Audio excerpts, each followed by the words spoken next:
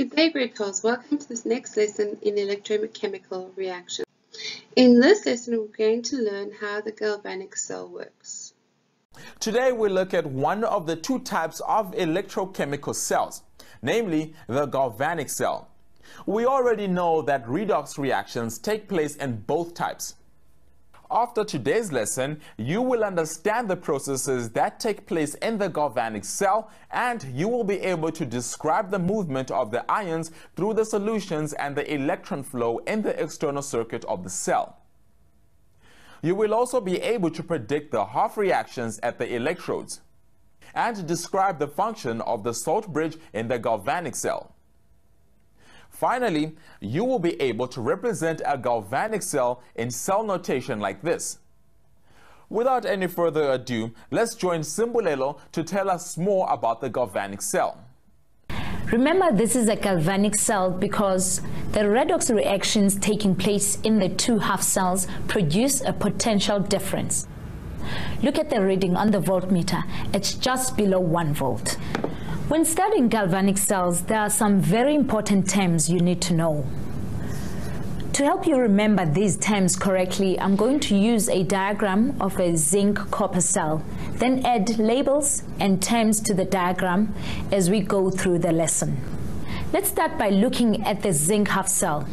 The zinc half cell consists of a zinc plate placed in a solution of zinc sulfate.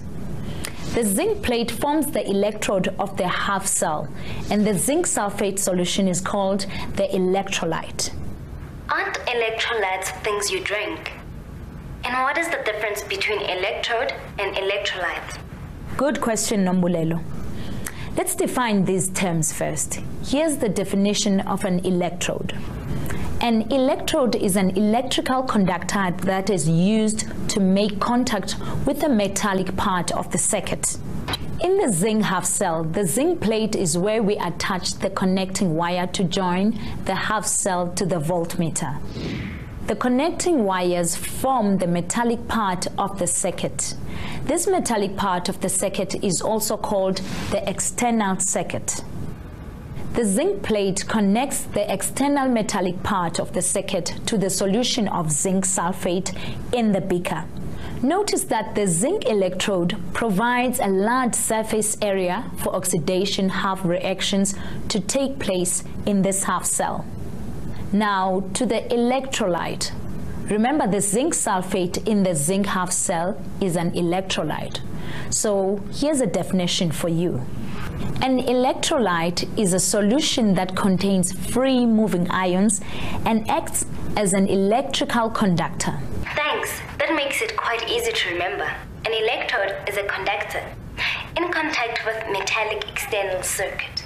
An electrolyte is also a conductor, but it's a solution of ions. Right. Now that we've defined these two important terms, let's carry out an investigation on galvanic cells to find out how they work. Remember that in an investigation, we start by formulating an investigative question. To do this, we have to consider as many variables as possible. So what variables can you identify when you look at a galvanic cell? Take another look at the zinc copper cell and write down the variables you may want to investigate. I think I know some of them. The type of electrode, the type of electrolyte, I suppose the size of the electrodes. I'm sure there must be quite a few others. That's right, Nombulelo. There are many variables we need to consider. Let's take a look at the list I've made and compare it to yours. The metals used as electrodes, the mass of the electrodes, the size of the electrodes, the type of solutions used in the half cell, the concentration of the half cell solutions, the temperature of the solutions, the reading on the voltmeter or the ammeter, the solution used in the salt bridge, time. As we've just seen, that's quite a long list of variables. That means there are many different investigations we could carry out. But remember, we can only measure and compare two variables at a time. So we need to keep the other variables constant. For the moment, let's focus on our zinc copper cell and find out if we can measure any changes taking place at the electrodes. Now, the easiest way to measure a change at the electrodes is to find the mass of the electrodes at the start of the investigation, and then measure the mass again after some time has passed. So here's my investigative question. Does the mass of the zinc and copper electrodes change while the zinc copper cell is producing a potential difference? Remember, we must make sure that all the other variables remain the same during the experiment. So let's start by recording the mass of the copper and zinc electrodes. This looks like a very interesting investigation. Simbulelo measured the mass of the zinc and copper electrodes respectively before she started the reaction. Her results were as follows. The zinc electrode had a mass of 13,30 grams, and the copper electrode was 29,09 grams. It takes a very long time for this reaction to show a measurable change. Simbulelo connected the electrodes and waited for a change in the voltmeter reading. Let's join her again to see if there are any changes. Right, now I think it's time to measure the mass of the electrodes again. Let's start with the zinc plate.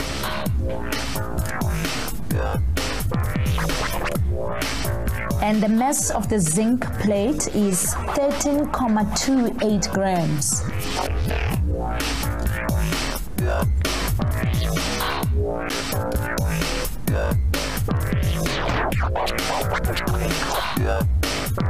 And the copper plate is 29,18 grams.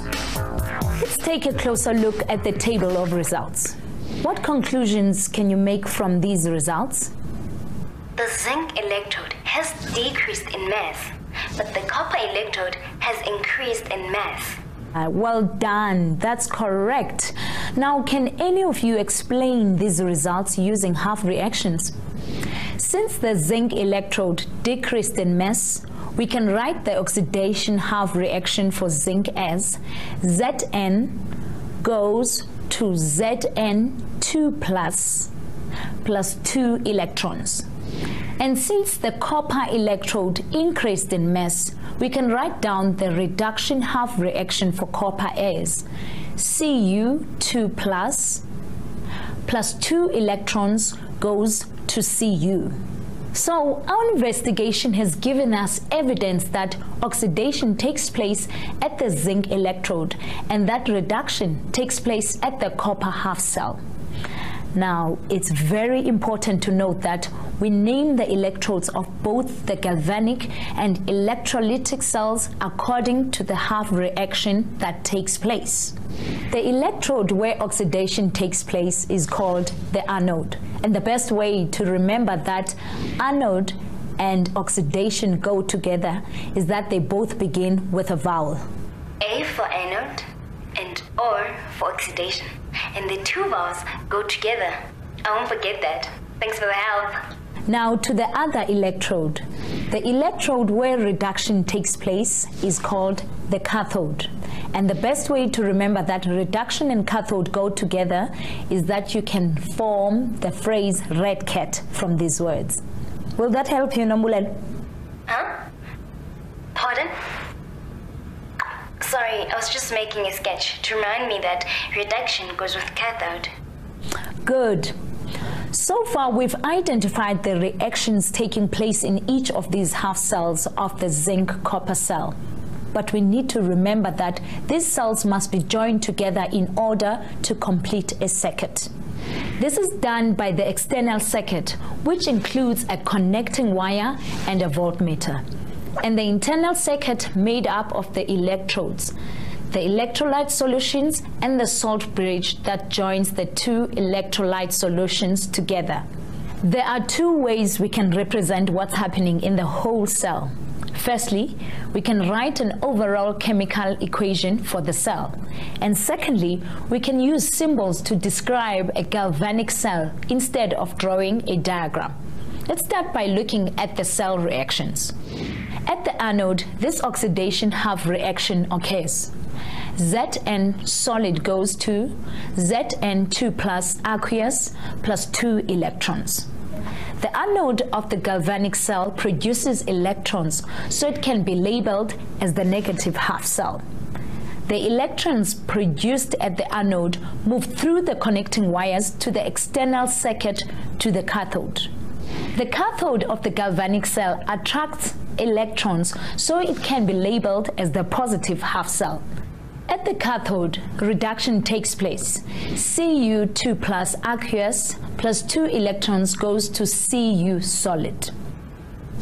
In the zinc copper cell, a zinc atom donates 2 electrons to form a zinc ion, and a copper ion takes 2 electrons to form a copper atom. In this cell, the number of electrons donated by a zinc atom is the same as the number of electrons taken by a copper ion. Does this mean that we can cancel these electrons out? Yes, but this will not be the same for all galvanic cells. So please remember to balance the number of electrons by multiplying the half reactions through by a common factor. The final step when writing the overall cell reaction is to add the 2 half reactions together. Can I try this one? Sure, I'll write down what you say. I think we should start by writing down Zn plus Cu. 2 plus goes to Zn. 2 plus Cu. Well done, but remember that you must add in the phase indicators for each substance. So next to Zn and Cu, I'll add S for solid, and next to the ions, I'll add Aq for aqueous. I know that, but I forgot to add them in sometimes. Please remember them in future. The overall cell equation shows the chemical changes taking place, but we must remember this redox reaction produces a potential difference too. However, the cell equation does not give us the complete picture. So let's look at the second way of representing a galvanic cell by using cell notation. We start with the anode and write down the symbol for the electrode. In this case, Zn followed by an S in brackets to indicate that the electrode here is a solid zinc plate. Then we add in a single vertical line. The single line indicates that there's a phase boundary. What does that mean? A phase boundary? Phase boundary is just a fancy way to say there is a change in phase. For example, in the zinc half cell, the electrode is a solid that's placed into an aqueous solution containing zinc 2 plus ions. And so we write in Zn2 plus and add Aq in brackets. In our galvanic cell, the 2 half cells are connected to each other by a salt bridge. And here it is on our diagram. As we saw earlier, the salt bridge is the internal circuit between the 2 cells. In cell notation, we represent the salt bridge by 2 vertical lines. I think I get the picture. It's a symbol to show that the salt bridge connects the 2 half cells. As we've seen, the salt bridge is a very important part of the cell. When the 2 half cells are connected externally, but without a salt bridge, no potential difference is produced. But when a salt bridge is added, a complete circuit is formed and a potential difference is produced. A little tip: you could be asked to describe the functions of a salt bridge in an exam or a text. So let's identify these now. I think I know at least part of the answer to this. Isn't it the job of the salt bridge to complete the circuit? Yes, it certainly is, Nombulelo. But apart from the salt bridge completing a circuit, it also keeps the electrolytes in the 2 half cells apart. This ensures that the copper ions will be closest to the copper electrodes, and the zinc ions will be the closest to the zinc electrode.